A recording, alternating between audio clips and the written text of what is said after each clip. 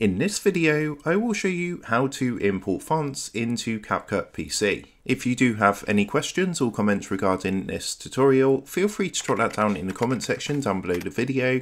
And with that being said, let's jump straight into it. So the first thing you're going to want to do is actually get hold of your fonts. Now, a good website for this is starfont.com, and there's a ton of different fonts you can download from here. So what we're going to do is just take this one for example. You want to find the font and then press the download button to download this onto your PC. Then what you want to do is go ahead and open up the font folder, just like so. And what you want to do is install this onto your PC. So you want to double click onto the file and you're going to see an install button. Just go ahead and click install to install the font onto your PC. Now at this point, if you do have Capcut currently opened, you're going to want to go ahead and just completely close this down just whilst the font installs on your PC. Then what you can do is go ahead and relaunch Capcut on your PC. So what I'm going to do is just go ahead and open up my project on Capcut. Then all you need to do is come up to the top. You're going to see the text button just up here in the top left hand corner. Click onto that. Then what you want to do is double click to add some default text.